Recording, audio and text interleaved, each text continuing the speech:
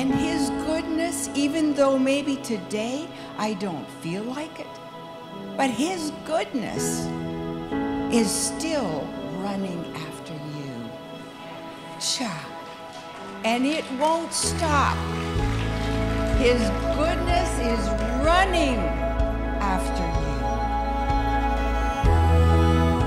That's his purpose. And I feel like that is exactly what the Spirit of God is wanting to do today. He has come to you, and though there are gifts there, that's not where it ends. He wants to grab you and take you to the bridegroom himself.